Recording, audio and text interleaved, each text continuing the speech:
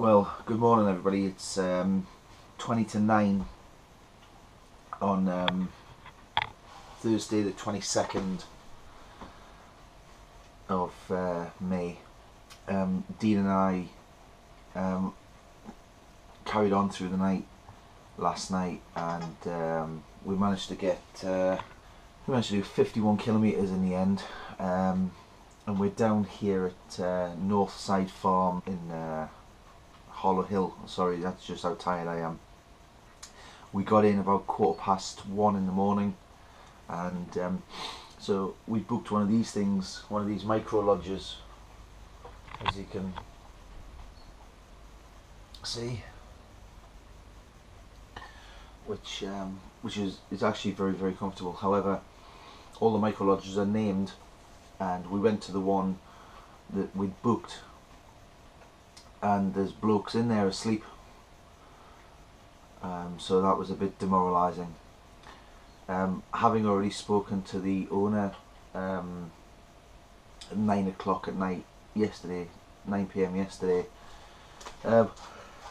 she says the key will be in the door, so we hunted round all of the other lodges, or they call them wigwams, and it's not what I would call a wigwam, but never mind. And the key was in the door of this one. We booked bedding, and clearly, as you can see, there is no bedding. So tried to phone the owner many times over the course of 20 minutes, but to no avail. There's a little heater here, a little night storage heater. So we battened down the hatches and switched on the heater. I personally got changed out of all of the clothes that I had. So new socks, new underwear, new trousers, new t-shirt. Put my my fleece top on. Put my jacket on. And as you can see here, I've used two of these little mattresses as a pillow, and Dean used his rucksack as a pillow, and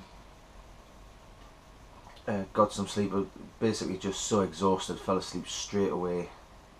But my other t-shirt and my trousers, even though we walked into the kind of late night,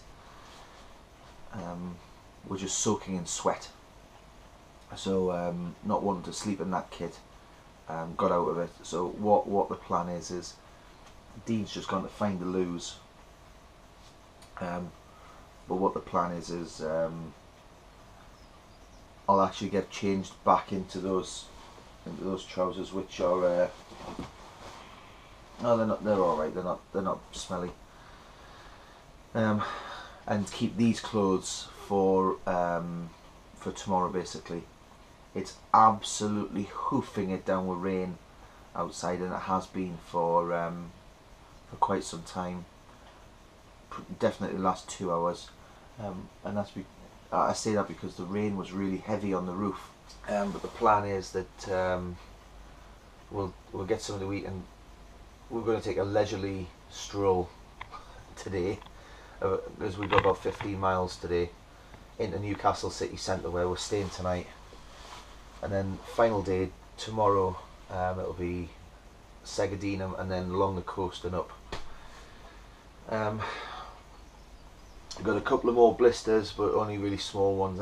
Dean's got some raw toes, I believe, and he's got a bit of a cold. I shouldn't say that. He's all blocked up. That was the wrong thing to say. He's all blocked up. I really feel for him, but I think he's all right. So we'll just see what's going to happen. Good morning. It's near 11:30 now. Just leaving Northside Farm. You can see it's chucking it down. My heels are in rag order. My groins are in rag order.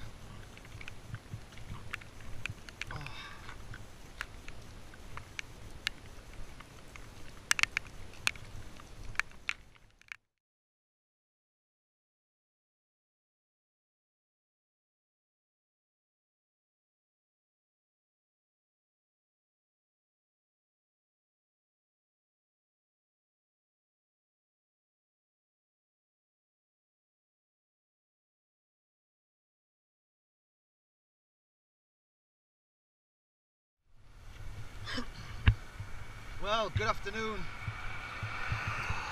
So, bit of a temporary setback this afternoon. We're kind of starting when we should be finished. It's now 4:30 in the afternoon and we've just been dropped off at Harlow Hill. We stayed way down there last night, but just after I set off this morning, I made the decision to stop and go back to the wigwams and cut the dressings off, and it was apparent that I needed medical attention. So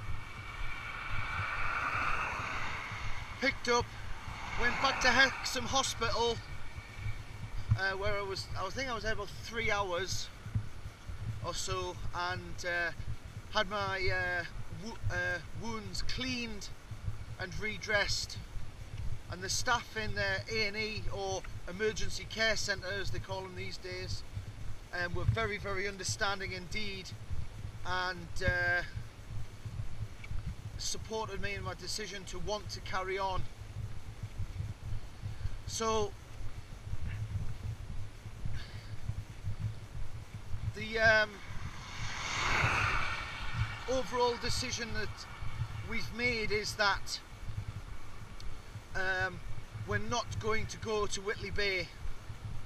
We're only going to go to Wallsend. So we're going to get as far as we can today, and I'm hoping that I will get to where we're staying tonight in the centre of Newcastle. Then we'll try and get at least halfway to the overall finish today, and then do that little bit of distance extra tomorrow, but we'll soon see. So the weather has been rain the majority of the day. I think we're spitting now, overcast, bit of a wind.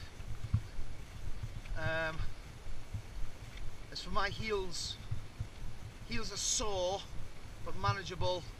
I think we've got about 9 miles to do to get to where we're staying tonight in the middle of Newcastle itself. So thanks to Dean for being so understanding, and you won't be able to hear me properly because I've got the waterproof back on.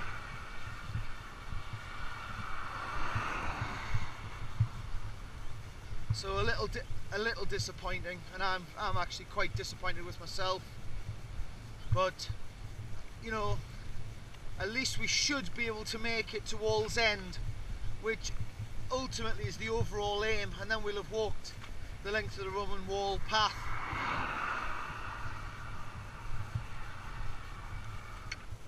We're now just crossing the road by Albemarle Barracks, where the Royal Artillery are, and we're going to be on our merry way, well, as merry as we can be considering what's happened today and the changing weather. Welcome. Going to make this quite brief because we need to get a shift on because it looks like the rain's coming. But we're at the Roman fort at Rudchester called Vindobala, and clearly there's nothing left.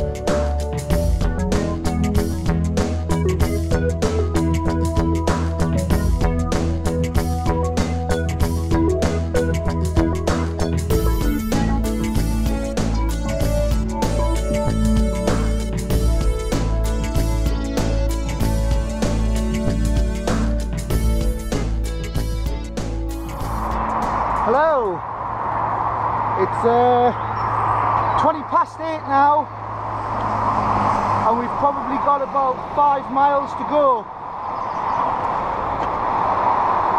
Right, we're going over the A1 now.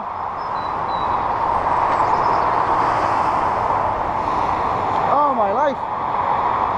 So many times I've driven on. Basically we've got A1 south in that direction.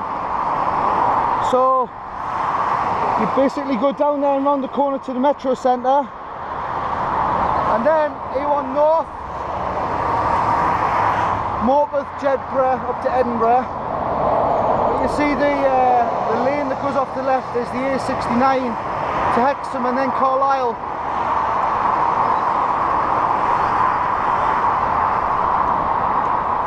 So we're kind of skipping round a bit of dangerous road and then back onto the Tyne again,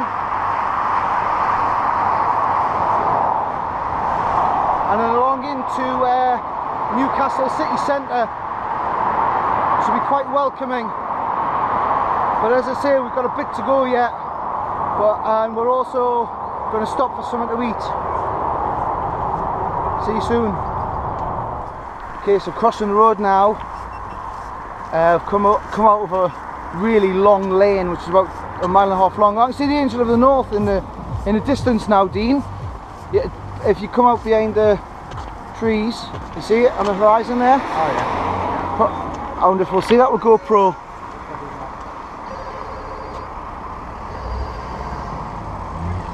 But basically, what we need to start doing now is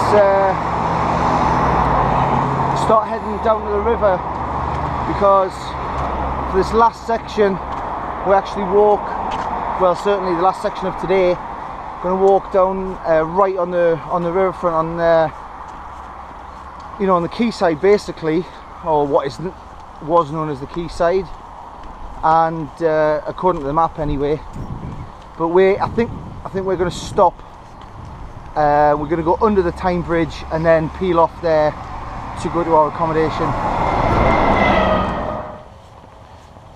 Greetings. It's 20 past 9 now. 2 miles to go until our accommodation, and we've just dropped down off the main road right onto the River Tyne. There you can see, you know, for the past 6 miles or so, the route has been called the Hadrian's Way, as I've discussed previously.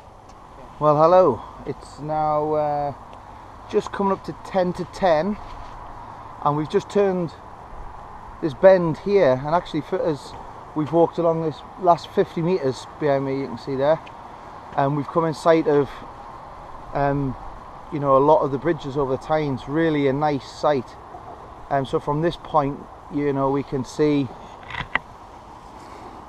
more predominantly the Tyne Bridge and the new Millennium Bridge, which I don't know that you'll be able to see that close on the GoPro, but very, very close now. I think we have to walk under the Tyne Bridge and then turn left and go up into Newcastle city centre. So there's almost a change of smell in the air, you know. You can, kebabs, that's what I can smell.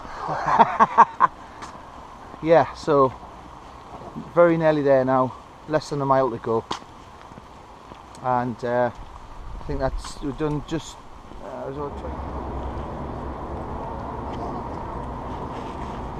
always puts a smile on my face to see that bridge.